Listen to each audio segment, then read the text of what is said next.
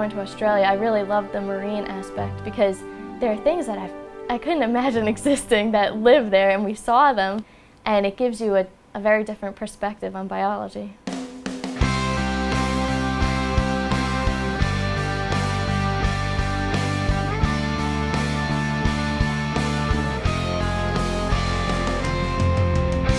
So the course is called Adelphi in Australia. The purpose of the course is to really allow Adelphi students to get out and have some field experience, to get out and sort of see the Great Barrier Reef and other habitats in Australia, the rainforest, and there's also some dry habitats that we visit as well. It was beyond belief. You had to keep pinching yourself because you couldn't believe what you were seeing. The colors were just so vibrant, especially in the corals. It looked like it was out of a textbook, but it was real. We spend a lot of time out in the woods, out on the island, out in the water. So we are introducing our students to that sort of lifestyle, that sort of approach to learning, that sort of investigation. The rainforest, we stayed in the rainforest. We stayed overnight in the rainforest and engaged in night walks. First a guided night walk and then night walks on our own. And one of the places we stay is open-air cabins. You opened your front door and you were in the rainforest. Actually, one of the places, it didn't even have walls. It had sort of mosquito nets. So you're living in the rainforest, which means you can hear everything. And it's one thing to sit them on a trail and have them listen, but it's another thing to listen throughout the night. We did a night walk, and you couldn't see anything. We all had our fanny packs with flashlights, and we all had to look for frogs and different kinds of bugs. We saw animals and even plants while we were out that night that we would have otherwise never seen. When we're looking mostly in the rainforest, they're primarily focused on local plants, birds, insects, but then we're getting a lot better at seeing marsupials, which we don't have here except for possums.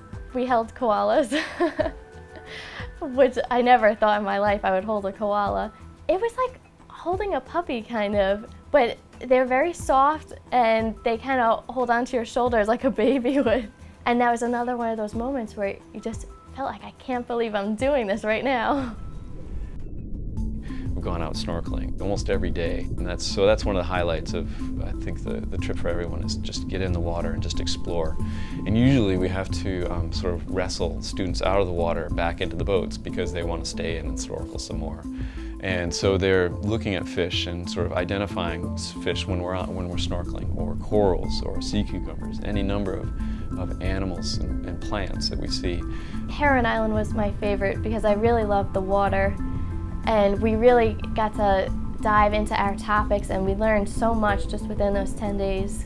While we're on the island, anything can happen, and we've been very lucky. The last 2 years, we saw sea turtles hatching, so we got to watch the babies as they moved out to sea, and it was pretty amazing. Pretty much it was just a lot of swimming and enjoying the weather and collecting data, so we got a lot of work done, but you never really could tell that you're getting all this work done because you were just enjoying the environment and what was around you so much, so it made it very easy to learn. We also did independent research projects.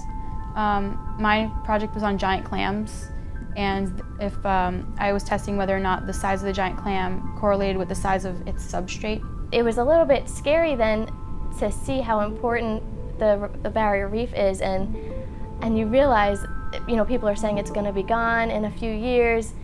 And after seeing it, you just can't imagine that being gone. It's really difficult to describe what it's like to see a manta ray with a wingspan of 9 feet or greater go swimming by in the distance. It's very sort of it's very exciting to see that.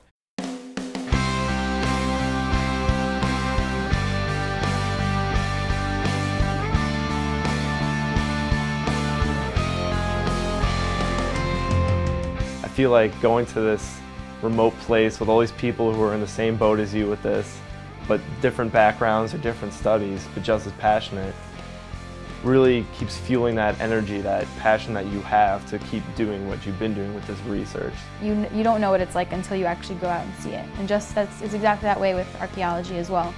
You can see slides and you can see photographs, but you aren't really learning until you actually do it.